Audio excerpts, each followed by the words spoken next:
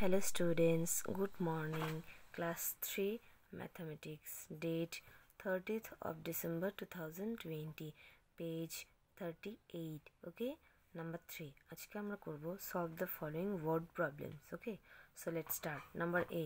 In a parking lot there are 36 cars and 52 bikes. How many vehicles in all are there in the parking lot? Okay, so here number of cars 36, number of bikes 52, so total number of vehicles 88. Okay, so there are 88 vehicles in the parking lot. Okay, then number B. Rima has 27 1 rupee coins and 12 2 rupee coins. How many coins does Rima have?